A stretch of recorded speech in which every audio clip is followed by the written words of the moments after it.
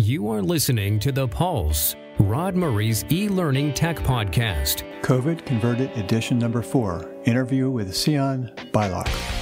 Maybe I'm amazed at the way you love me all the time. Maybe I'm afraid of the way I love you. Maybe I'm amazed. Hi, this is Rod. Welcome back. So how do you like that? Maybe I'm Amazed. That's by Blake Morgan. Now, I certainly thought it was Paul McCartney. I thought somebody did some sort of a mashup, but that's Blake Morgan. Stay tuned. I think it's a great song, and I play it in full at the end of my podcast. Hi, this is Blake Morgan, and you're listening to Rod's Pulse Podcast. Today's podcast episode is sponsored by D2L. You may know their main product, the Brightspace Learning Management System. I, of course, would only accept sponsorship from companies and products that I'm very fond of, so please check out their website at d2l.com/pulsepodcast to learn more. In the interest of full disclosure, my institution, the University of the Sciences, uses D2L Brightspace.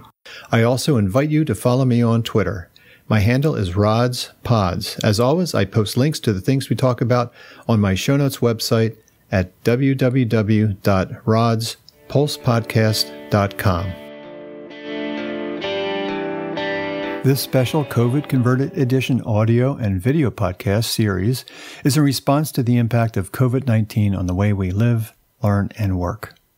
Today's interview is with Dr. Sian Beilock, president of Barnard College. Learn how one college is helping young people combat fear and anxiety through mandatory coursework designed to provide context to the big problems we're facing during this pandemic. We discuss Dr. Beilock's background, how they moved to compressed semesters, asynchronous versus synchronous teaching, and a new required course, Big Problems 2020, and how faculty make meaning out of the current environment. They enabled Alumni Circles that help students. We talk about Zoom fatigue, how they added student Zoom preceptors to help faculty with their Zoom classes. They institute a health and fitness program called Feel Well, Do Well, and one of the more clever things that they added was something called the Student Tutor Corps, and that was designed to hire students to take demand off of faculty and staff working from home. Their students help to keep their children engaged and give some time off to the faculty and staff. And we end up talking a little bit about how education will change after the pandemic. So without further ado, here's my interview with Dr. Beilock. So Dr. Beilock, thank you so much for joining my podcast audience today. I really been looking forward to hearing from you and what your school is going through. So welcome. And how are you doing up there in New York? Or if you're living in New York even these days? Yeah, I'm on campus right now in my office. And, we're doing okay. I think this has been an unprecedented year and an unprecedented time, but we're adapting and moving forward. And I think that's all you can ask for right now. That's right. My audience may not know much about you. I wonder if you could just give us a little bit of your history and how you ended up at Barnard College. Yeah, so I am a cognitive scientist by training, which means that I'm really interested in what happens in the brain and body in terms of supporting our performance, and everything from hitting a golf ball to public speaking to taking a test. And I spent my career as a faculty member at the University of Chicago, and where I also stepped into administration as executive vice provost.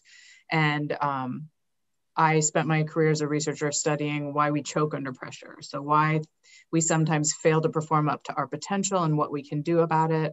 And I'm now in my 4th year at Barnard College, which is one of the most amazing institutions in the country and the world. It's devoted to women's intellectual leadership, and it's a small college focused across the arts and sciences, but with the umbrella of Columbia University as its backdrop. So we get sort of the best of both worlds. And here I get to focus on how to advance women, especially in math and science, and how to ensure that everyone's reaching their potential and not choking under pressure if we can help it. So if you're like school I'm associated with, or a lot of others, this spring we did a lot of what I like to call emergency remote teaching via Zoom. So what happened this spring at your institution, and how have you evolved since then in terms of how you're teaching? Yeah, I mean, Barnard is in the middle of New York City. And so we were really, New York City, as you know, was the epicenter of the pandemic. We were hit very hard. And like most institutions across the country, we went remote in a pretty quick amount of time. And I think, our faculty did an amazing job being flexible, but it certainly wasn't ideal for anyone. So we sent our students home. We transitioned to Zoom classes. And what we really learned and what we heard from students, we assessed how we did. Some things were good, some things were not so good. What we really learned over the summer was that students wanted to have classes that were addressing the here and now, whether it was issues around racial justice, issues around the pandemic and how it's laid bare economic and all sorts of inequality around health care. And so we spent the summer, our faculty really did an amazing lift, really refocusing a lot of the curriculum. So we went to a 3-semester model for this year, along with Columbia. So students can now take fall, spring, and summer semester. And we split our semesters each into A and B, where students can now take intense courses over 6 or 7 weeks, fall A, fall B, spring A, spring B. And about a third of our classes were refocused into this smaller, intense semester, and most of them were revamped to focus on the current time. So we have a computer scientist teaching about privacy and issues around contact tracing and testing. And we also have a new class that all first-year students enrolled in called Big Problems 2020, where we actually had speakers that we never would have been able to have on campus on such short notice. And students are really addressing issues around healthcare and activism, and hopefully thinking about how they employ some of what they're learning in their own lives. It's 100% online. 100% remote now. We are remote. We do have part of campus open for students who are in the area, but all of the classes are online right now. Now, how much are your classes synchronous as opposed to asynchronous? It really depends on the class. So all of our professors are working with their individual courses, depending on where students are. So much of it is synchronous, but certainly if we have a science class or a humanities class where we have a considerable international population in the class, some of it might be synchronous and some asynchronous to account for time differences. But most of Barnard classes, students at Barnard take classes at Barnard and Columbia and vice versa. They're all cross-listed. And so students can choose between smaller Barnard seminars with 5, 7, 8, 10 people in a class to larger lectures at Columbia. So it's really the best of both worlds in that way.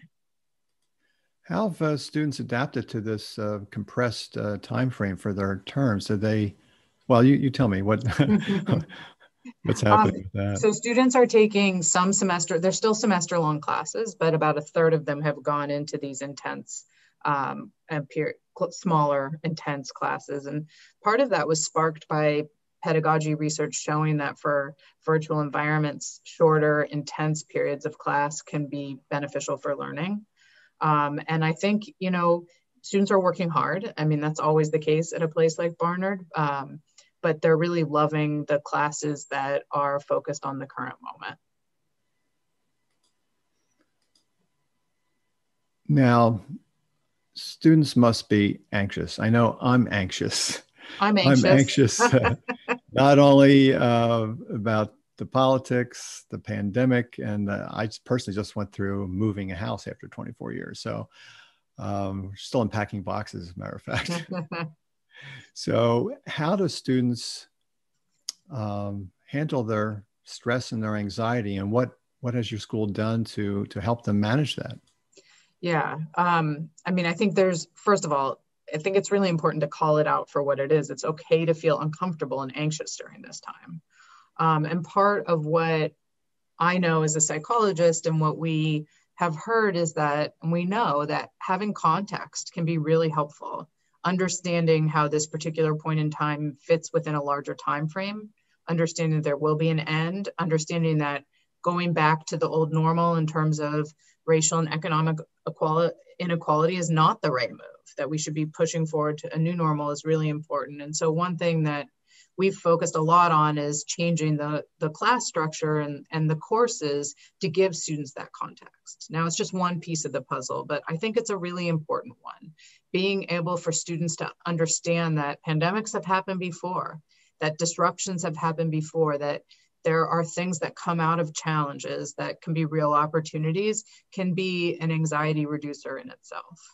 Of course, we also have are making all of our counseling appointments available online. We're helping students find support in their own area. And one thing that we've done that I've really been proud of is that we have stood up alumni circles with our alumni around the world in local communities. So we have about 30 of them across the world where students and alums in particular areas are meeting each other, socially distanced and safe, but also providing that local context. And I think there's really something powerful about being able to have some meaning making out of what's going on. That sense of control, we know that not having a sense of control is one of the biggest anxiety producers. And in my own research, when we study, for example, people who worry about math and we look inside their brains, we see it's not when they're doing math that they're most worried. It's when they're worried about what's going to happen, about the math that's upcoming, the what ifs. So I'm trying to use a little bit of that research to translate into what we're doing in our classrooms. Oh, that's pretty exciting. I have a biology and pharmacology background myself, so that piques my interest. I think so much. There's been so much written now, of course, even before the pandemic, about how you combat stress, and a lot of it might have to do with sleep, exercise, what you eat. Are those topics that you address, and how do you address them? Yeah, so last year we started a whole new health and wellness campaign called Feel Well, Do Well. And the idea really was twofold. One, that being successful in the classroom, in order to be successful in the classroom, you have to think about your health and wellness outside the classroom. So that has everything to do with sleep, eating well, exercise, holistic wellness, food, all very important. And the second is that students' health and wellness is the entire campus's responsibility. It's not just the purview of the health center or the counseling services. The front line are oftentimes dining workers, access attendants, faculty in classes. So one of the things we actually did last year was just train faculty and staff to notice signs of student distress. And that's even more important. We're relying on faculty, and we spent a lot of time providing workshops this summer with faculty on Zoom to notice signs of that distress. And I can't stress enough that we have to focus on the whole individual here. And so I'm really excited about what we're doing in this area. And it goes beyond just the mental and physical.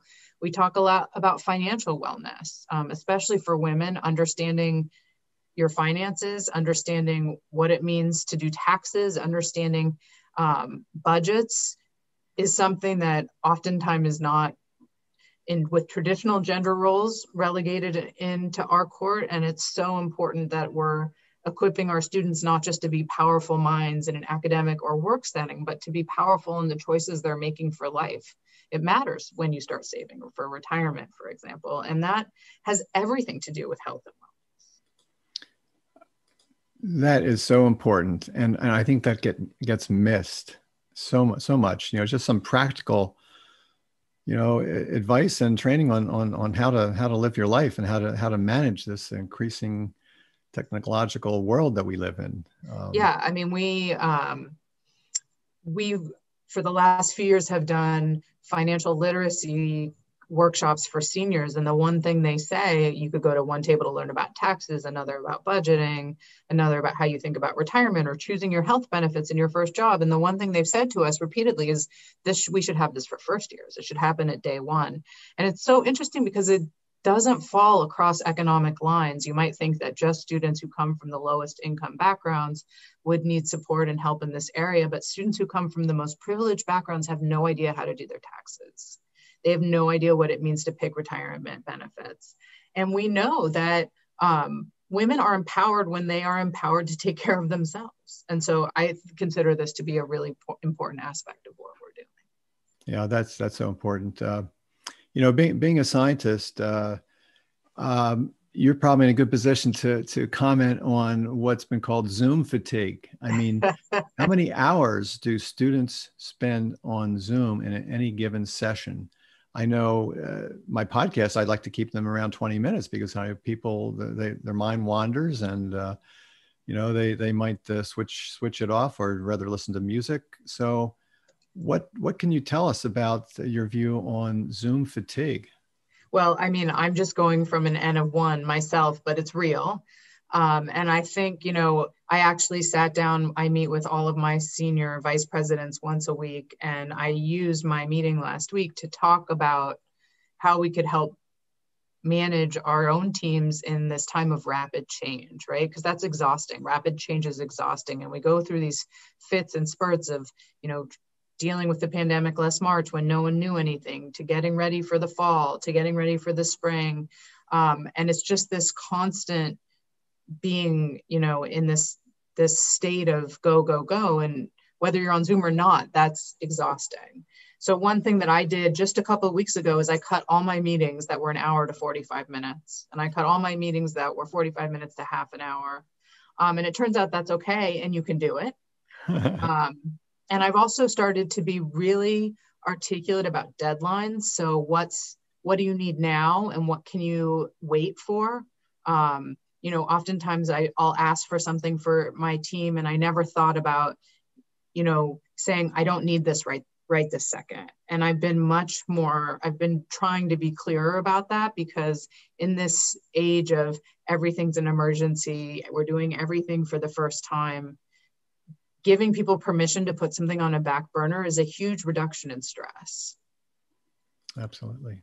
And finally, we did something last week for our faculty and staff, which was really inspired by the faculty, and I'm really proud of it. We sort of looked under our own noses for how we could help take some of the demand off of faculty and staff who have kids who are at home, faculty who are trying to teach under non-optimal conditions. So we stood up a Barnard tutor corps. So we asked many of our students who normally would have a campus job or who would be on a work study scholarship, and we asked them to volunteer as tutors to work with faculty and staff children over Zoom. So we're paying these students, the college is paying them as a tutor corps, we're giving them training.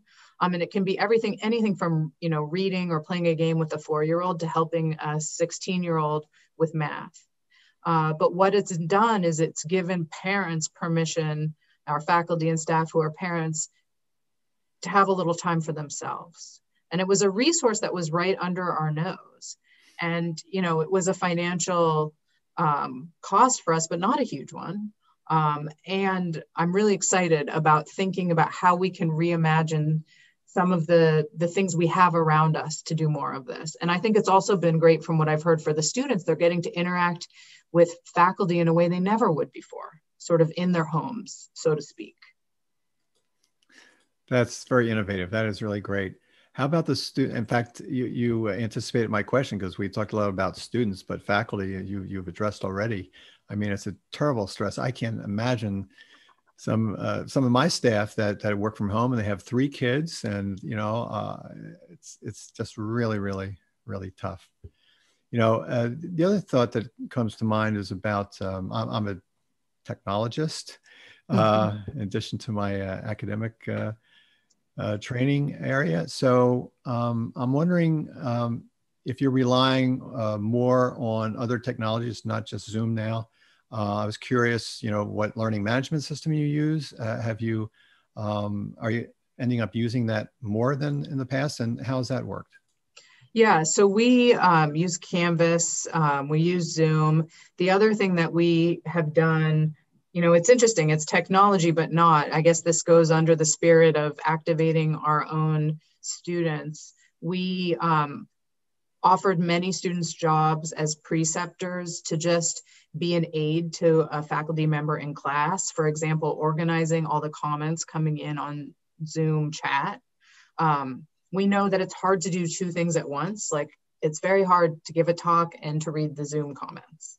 And so having someone who can organize them, deal with repeated comments, then sort of lob a question out to a faculty member has been really helpful. So I think about it as sort of enhancing the technology with humans.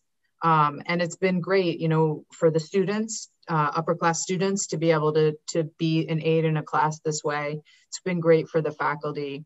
And I think, you know, we've learned that technology has its limits. I mean, this is, you know, there are some things that are really amazing about being able to Zoom in a speaker from across the world that you wouldn't be able to get. But humans, this is why you can't drive and talk on a cell phone. We can't do two things at once. And so figuring out what the aids are to help faculty be most effective, I think has been important. And we started that because in our all campus faculty meetings, got so hard to read all the comments and chat and talk. And so we learned from that, and then we put it into place in the classes. Yeah, that makes a lot of sense. You know, I was thinking about what you're doing, and it occurred to me, I know most of your students came there because they probably want a campus experience. They want that face-to-face contact. I was curious how many online courses or programs you've had before the pandemic came, or is this really new territory for you?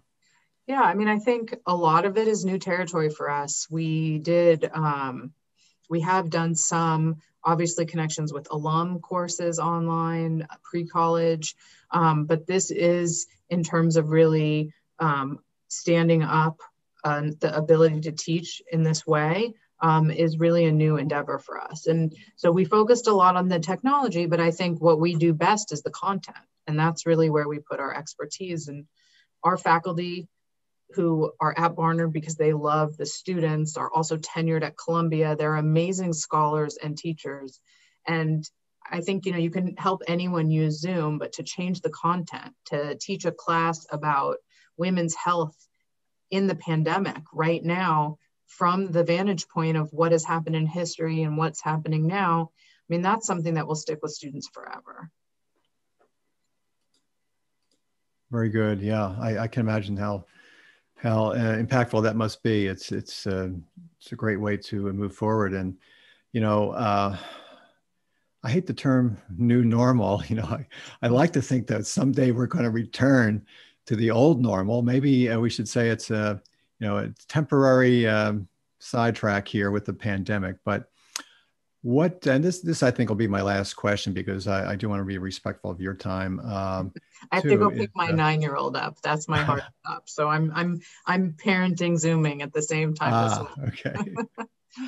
Yeah, I just want to ask, what do you think the new normal will be? How will it inform you going forward, assuming, hopefully, 6 months to a year from now, we'll have a vaccine and we'll start to drift back into a more normal way of teaching and learning. How do you think this experience will change the way you go forward?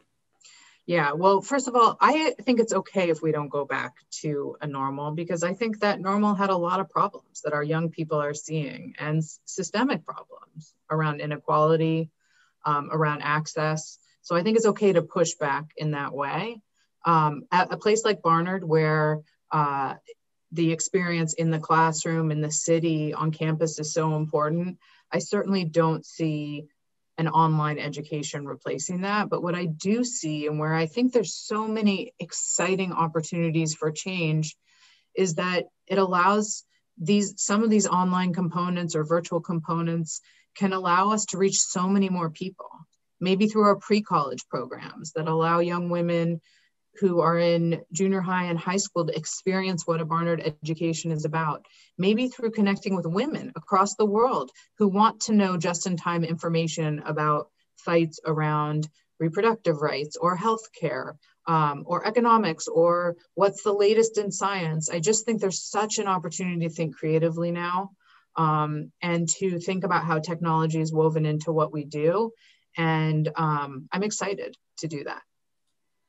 That's a great response. I like that. In fact, Listen, I want to thank you again so much for speaking with me and my audience today. And one takeaway from me is that I'm going to cut my meetings down. I love that. Hour meetings to 45 and 45. It works. It really works. All right. Again, thank you so much. I really appreciate your time. And no problem. It was great to chat. I hope you enjoyed the interview. It was very interesting to me to find out how a prestigious school like Barnard College handled this pandemic. So stay tuned for the full song, Maybe I'm Amazed, by Blake Morgan. Until next time, have a great week.